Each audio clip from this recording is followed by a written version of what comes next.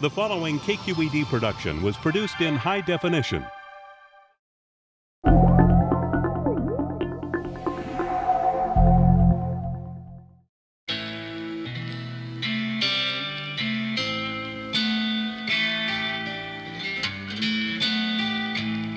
One fateful day in 2004, Berkeley engineering physicist Ashok Gadgil's phone rang. It was the Office of Foreign Disaster Assistance, part of the U.S. Agency for International Development. The officer was asking for help in Africa.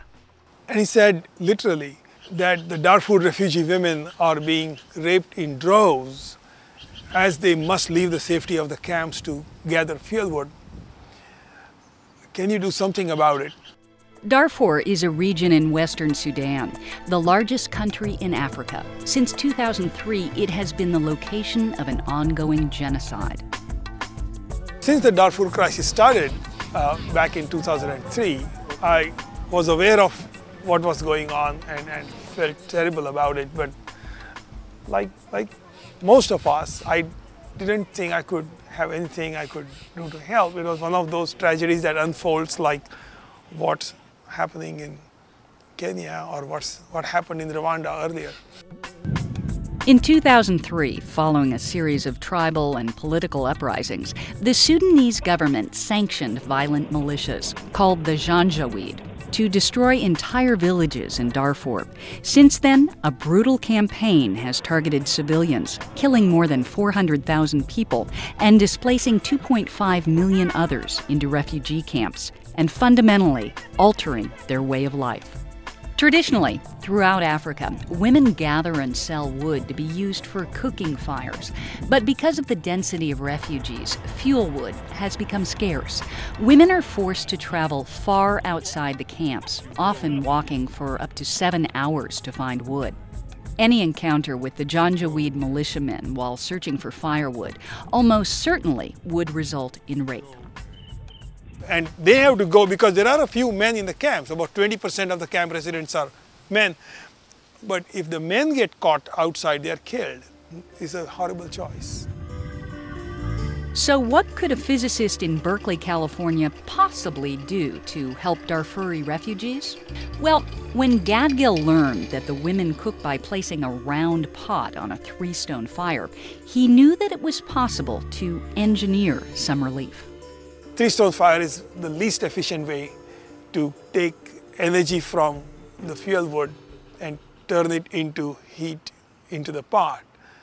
Typical 3-stone fire efficiency is 5 to 6%.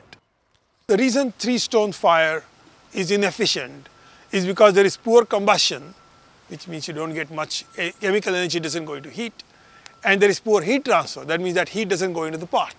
So I figured one should be able to design a stove that should be cheap, should work with their pots, with their fuel, with their cooking style, and something that should be at least 25–30% efficient. That's a 4-fold gain in their efficiency.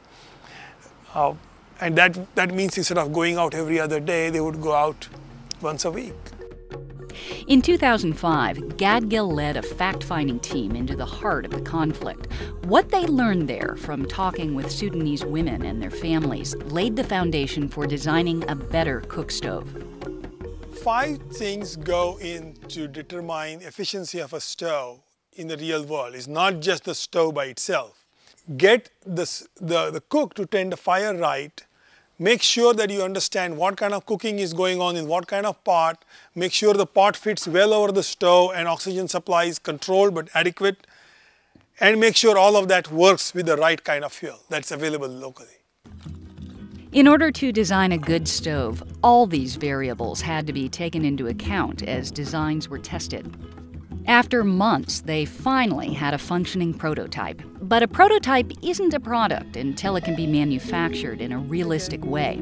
Enter Ken Chow. When I heard about Dr. Ashok Gadgil and the Darfur Stoves project, it seemed like a really good match because in addition to being a volunteer with Engineers Without Borders, I'm also a mechanical engineer here at Lawrence Berkeley National Lab, where this project is based.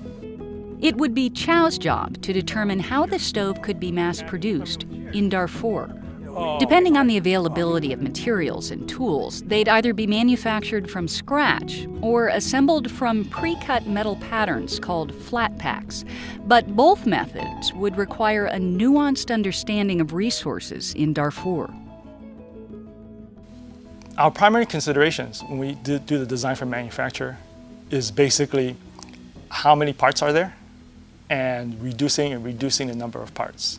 How are the parts connected? How the parts are connected has a big impact on how easy it is to build. Are they connected through screws or rivets, or do you need electricity to do spot welding? For the team, finding a way to manufacture the simple sheet metal stoves locally, thereby helping to build the internal economy of the refugee camps, is more important than the bottom line. We do want to foster innovation in Darfur, and we want to give the opportunity for income generation so that by having assembly sites or manufacturing sites in Darfur, we would hire the people in Darfur, including people from inside the camps, to work and build the stoves that would go back into their own economy. After 8 different prototypes, the team was pleased to find that the stove, with its smooth airflow and snug upper rim, cooked food 4 times more efficiently than a 3-stone fire. In other words, it requires 75% less wood to cook the same amount of food. The Berkeley Darfur stove is designed to aid in both complete combustion, so you don't get charcoal, you don't get much smoke. Most of the chemical energy in the wood goes into heat, and then the stove is designed to work well with the pots traditionally used by the Darfur refugees, so that most of the heat actually ends up in the pot. This pile of wood represents the amount of wood needed to cook a full meal for a family of 7 using a 3-stone fire. This pile of wood represents the amount of fuel wood needed to cook the same meal for the same size family in the same pot, but with a Berkeley Darfur stove.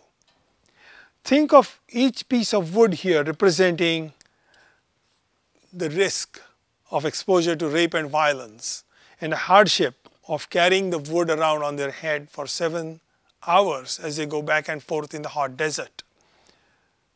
This is the reduction in all that hardship and all that risk with the Berkeley Darfur stove.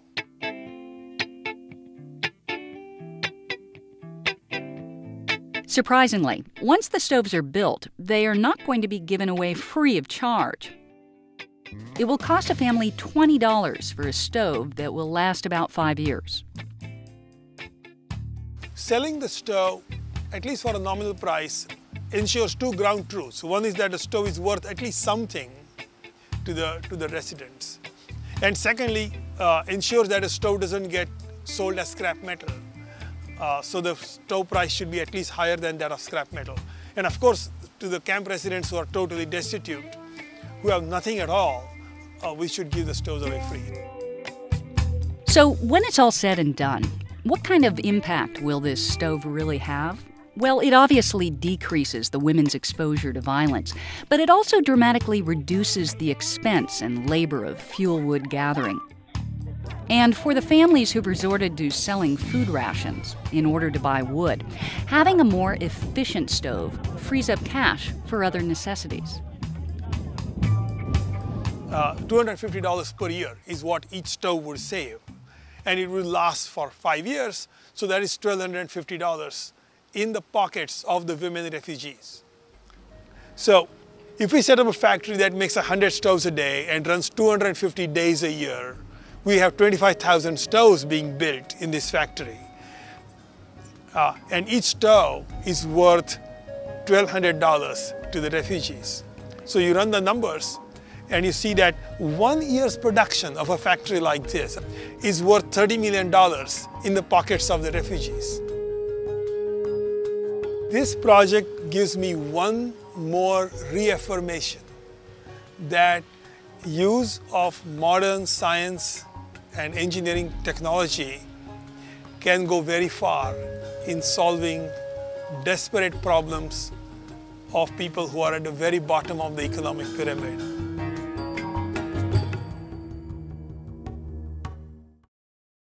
Keep Quest free.